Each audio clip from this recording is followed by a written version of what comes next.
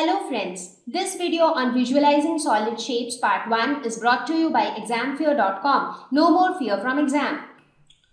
Topics to be covered in this lesson are introduction, two-dimensional figures, three-dimensional shapes, faces, edges and vertices, nets for building three-dimensional shapes, drawing three-dimensional shapes on flat surface wherein we will discuss oblique sketching and isometric sketching, visualizing solid objects. The moment we talk about visualizing solid shapes, now the first question that might strike your mind is what exactly are solid shapes and what are we trying to visualize? So let us look around the things that we see around us. So they are of different shapes, different sizes, and you see there are so many different shapes and objects and they are all identified by their dimensions. For example, length, breadth, width, height, etc. For example, let's consider this table. So if I ask you to describe the size of this table, how would you, somebody who is not near that table, how would you describe this table, the size of this table to that person? With the help of dimensions. Now, when I say dimensions, I am talking about the length of the table or the breadth of the table or the height of the table. Now, when you give all three of these, when you mention the length, breadth and height, the person gets a very clear idea about the size of the table. So basically, you need these three parameters to know exactly, to get an exact idea about the size of this table. You talk about a room. So how big or how small a room is again determined by the dimensions.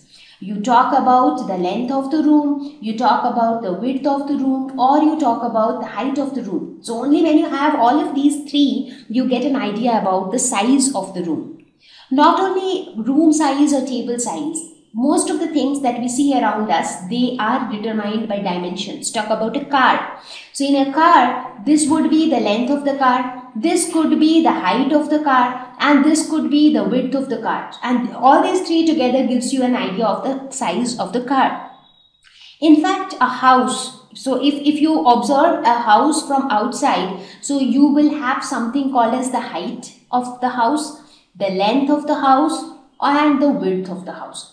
So you see, in all of these objects, whether it's a house or a car or a table or a room, everywhere we needed three different parameters to completely describe their size.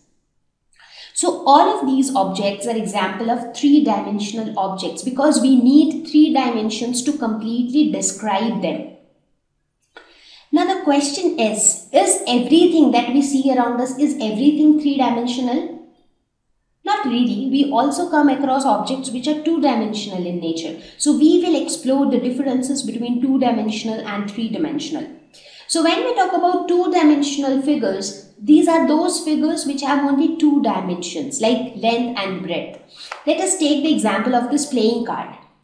So when you look at a playing card, if I ask you the size of a playing card, so what are the parameters that you would need to describe?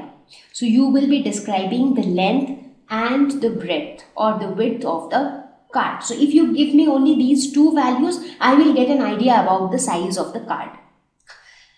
Now, when we talk about three-dimensional shapes, we talk about something where two dimensions don't help. You need a third dimension. So you not only talk about length and breadth, you also talk about the height.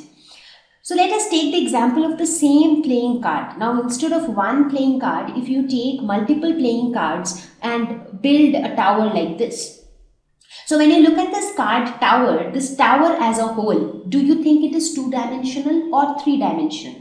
Now if I ask you the size of this tower, what are the parameters that you need to define? You would definitely define the height of this tower.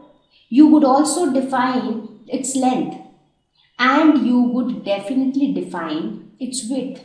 So this time you need three different things to be described in order to describe the size of this card tower.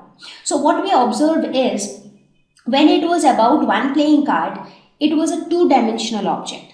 But when there were multiple playing cards organized to form a card house, it was a three-dimensional shape. Another interesting way of distinguishing between a 2D and a 3D shape is you take the playing card, the single playing card. place it on a sheet of paper or place it on the plane of the table, what do you see? You see that this card completely lies along the surface of the paper. Now a paper is two-dimensional. So in a paper you just have the length and the width. So you always deal with two axes in a paper. So if the playing card fits exactly along the plane of the paper, that shows that it is two-dimensional. But if you take this house, the card house which we have built, if we place it on a sheet of paper, so do you think that it will lie along the plane of the paper? No, it will be kind of protruding over the paper. That means there is this extra dimension which has come into picture, that is the height of this card house. And that is why it is three-dimensional. So any two-dimensional object when placed on a sheet of paper would lie along the sheet of paper, whereas a three-dimensional object will always appear to be coming out of that sheet of paper. So that is what we call a 3D look.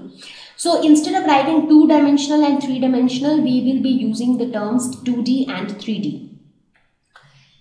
So here in this slide, there is another interesting thing that we have observed, that whenever you look at any three-dimensional shape, that three-dimensional shape is actually made up of two-dimensional figures. Like here, the card house, which was three-dimensional, was actually made up of two-dimensional playing cards. Thank you. Please visit examfear.com for free quality education. You can learn with a simple 4-step learning process wherein you can watch video lessons, you can ask your questions, you can refer notes, and you can take a free online test. We have content for class 6 to 12 on physics, chemistry, mathematics, and biology along with practical videos. So please subscribe to our channel for daily updates. Thank you.